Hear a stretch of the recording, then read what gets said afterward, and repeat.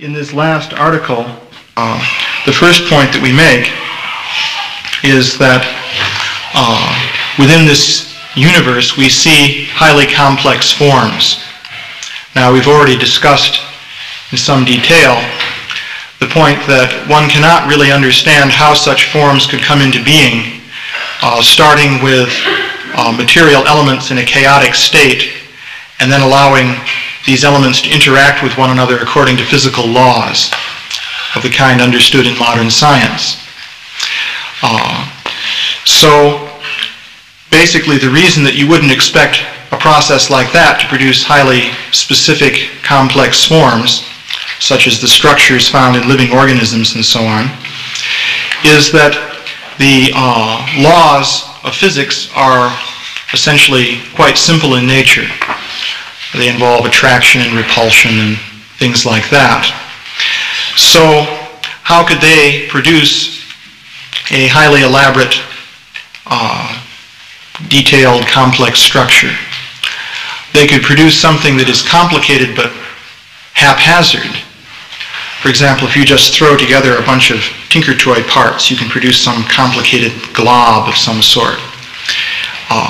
That could be done according to simple laws and random steps. But, say, to put together the tinker toy parts into a model of a windmill, let's say, in which the vanes turn around and are connected by a pulley to a motor and so forth, you couldn't expect that just by joining pieces at random, according to this, to some simple rules, that you would produce something like that. So we've made that argument. So we do find in the universe that there are highly complex structures. So the question is, what can one say about the origin of these things? Well, it would seem a basic conclusion that comes both from a consideration of science and mathematics and also from a consideration of the Vedic literatures, is that the only thing that can generate complexity is something even more complex. Ultimately, to deal with complex things, you have to operate on a complex level. You can't get complex order coming out of something simpler or something chaotic. So, since there is complex order in the universe, that would mean that there has to be complex order in the cause behind the universe. So one thing that has been suggested from time to time is that, well, the cause behind the universe is just the universe itself. Matter is eternal. So the buck stops there. Because if one says, what is the origin of matter? One says, well, God is the origin of matter. Then somebody can say, well, what is the origin of God? And then if you say, well, God has no origin. He's self-sustaining. He's the original cause. Then somebody can say, well, wait a minute. Why not just say that matter is self-sustaining and that that's the original cause? In fact, this is often said. That's a point Carl Sagan made in his famous Cosmos series. He said, well, why go a further step to God? Because once you go to God, you're going to say that God has no further cause. So why not just go as far as matter and say that matter has no further cause? So, the answer to that is that we see that material forms tend to disintegrate. So matter does not have, is not of such a nature that it can preserve complicated form for eternity, or even for very long.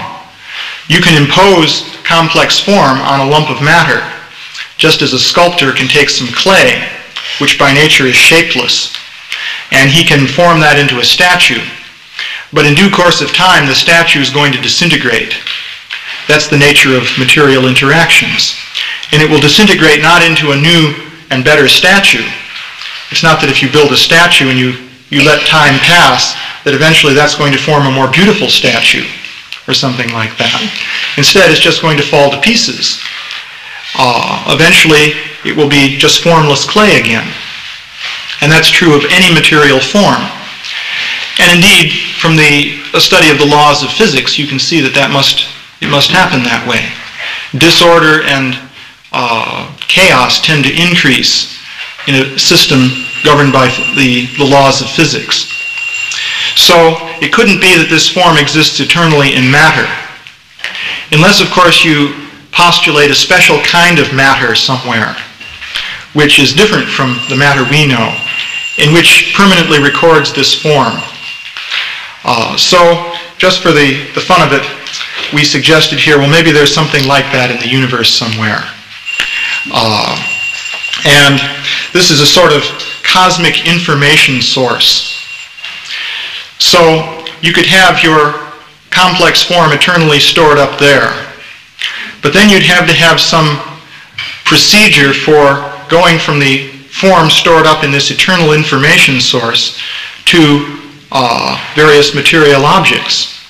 You'd have to have some process transmitting the information, like a computer readout. If you have the eternal read-only memory, you'd have to have some readout system. So it wouldn't be enough just to posit something static that exists somewhere and has all this information in it. It would have to be active. You would have to have ways and means of taking that information and manifesting different things. So you'd have to be imagining a sort of eternal operating entity which stores up vast quantities of information. So that's like, following the science fiction type vein here, you might say there's an Adi robot which stores up all this information. So at that point, one can bring in the question of consciousness. Now, we discussed consciousness quite a bit. And we concluded that consciousness cannot be understood in material terms. Specifically, by material terms, we mean quantitative terms, in terms of what can be measured or described in terms of numbers or geometrical concepts such as points and lines and so forth. So, consciousness is something that cannot be understood in those terms, and yet consciousness exists. We know that we're conscious. So one can go through that whole discussion. But if consciousness exists, what can you say about the origin of consciousness? Now, some people will want to say, well, consciousness emerges into existence at a certain point in time when matter has attained a certain state of organization. So they try to advance a theory like this. But the problem with that theory is that since we can't understand consciousness in terms of matter, we have no reason to suppose that consciousness is going to come into being no matter what matter does. Let's say that matter does gradually develop into a certain state of organization. Why should consciousness ever come into the picture? Since we can't understand it at all in terms of matter. So this idea is essentially fallacious.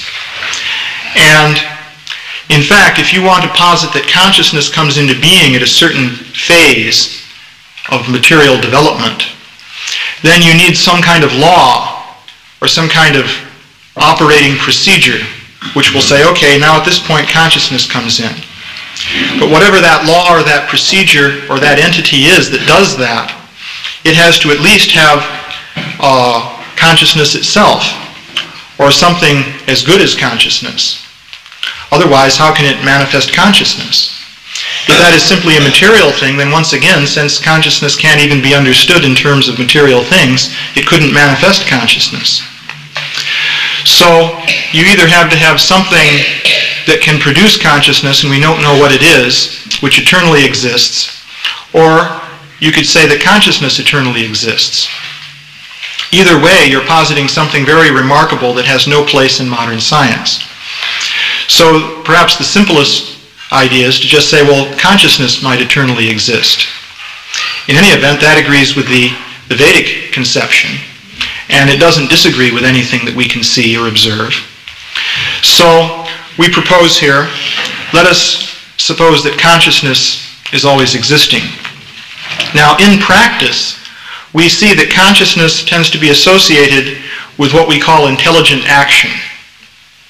Now, by action, I'm referring to movement of material things now. And there's such a thing as intelligent action.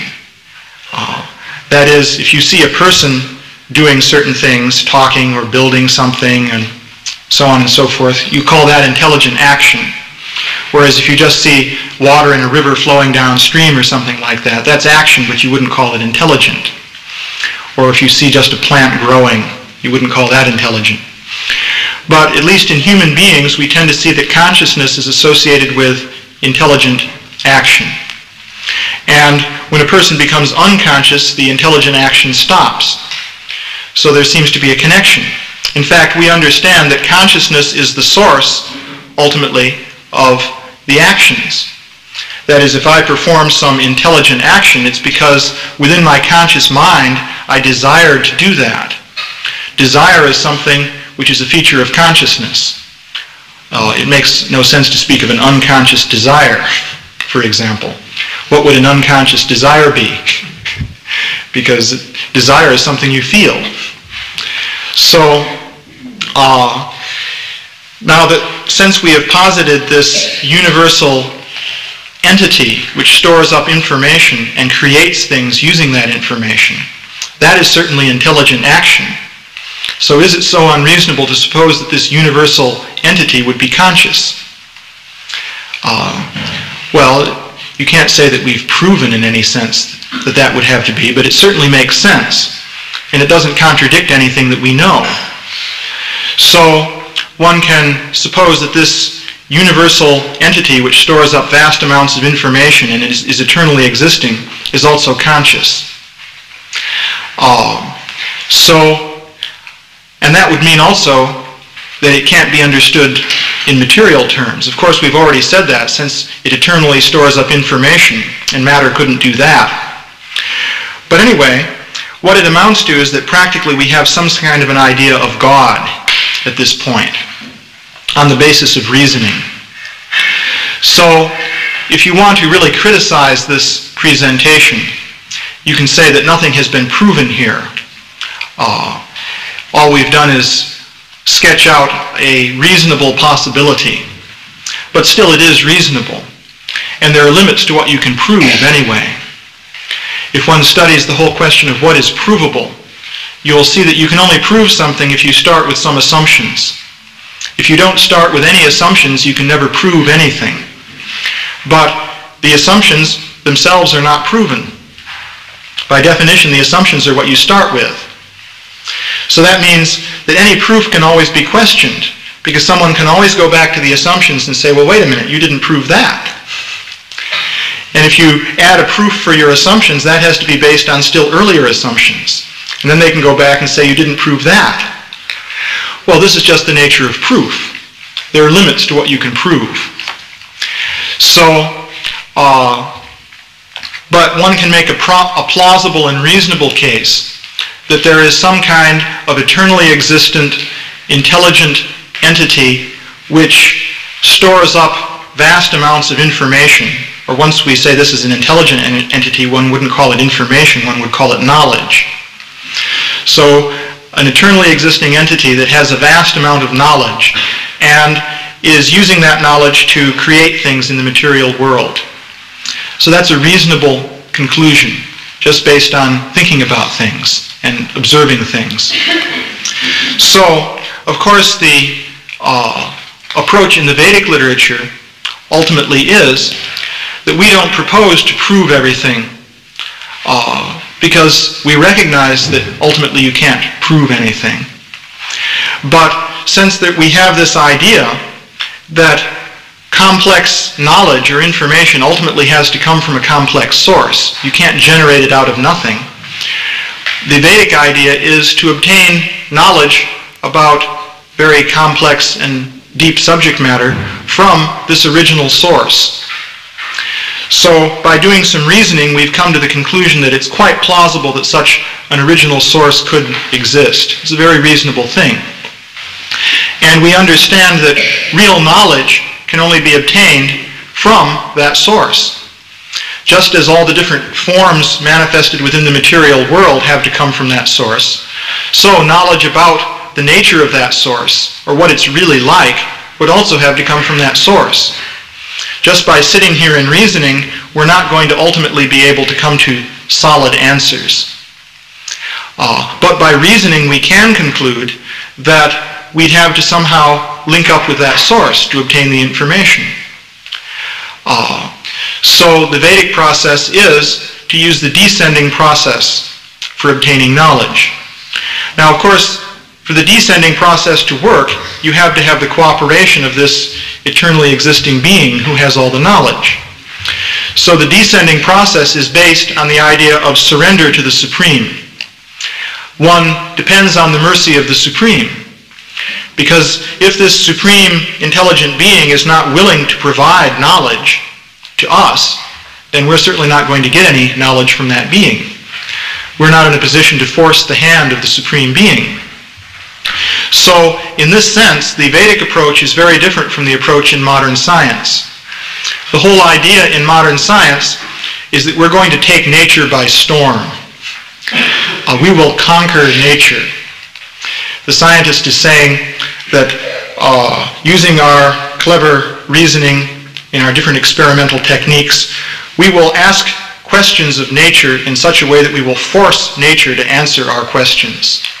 We will extract knowledge out of the material world. So that's the scientific approach. Or at least that's the predominant approach of modern science. Well, that is completely the opposite of the Vedic approach. So the idea in the Vedic approach is that since ultimately we want to find out about this supreme being who is manifesting all these different things in the material world, because after all, if all these different manifestations are coming from a supreme being, if we ultimately want to understand what these manifestations are, we have to understand the source that they're coming from. What's the use of just studying the manifestations if we don't understand that ultimate source? Because then we won't really understand what's going on. And we can only understand that source by the mercy of that source. If that source is so powerful as we are proposing, then there's no way you can force that ultimate source to reveal itself. So the Vedic system is based on the idea of surrender to the Supreme Lord.